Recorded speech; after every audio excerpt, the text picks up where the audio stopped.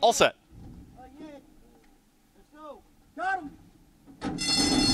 And they're off.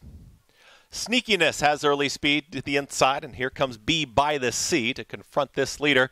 They're 1-2, and joining them in between horses, there's Jakirin. Makes it 3 across the racetrack.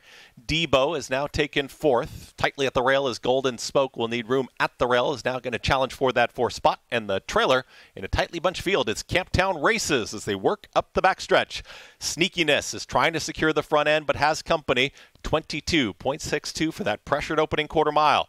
Right there's Jakirin is in a tight spot as B by the C is going to beat that rival to that spot. And B by the C at 6-1 is kicked on, is up by 3/4 of a length for Angel Castillo.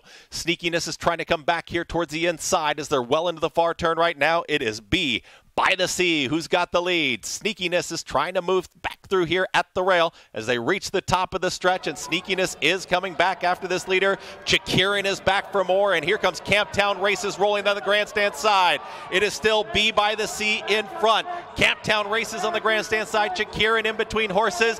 B by the C is almost there, but Camptown Races is now launching up on the outside. Here's Camptown Races trying to time it in time. Photo finish. Tight photo there between B by the C and an oncoming Camptown Races. It's a tight photo in the finale. Running time, 1 minute 11.29 seconds.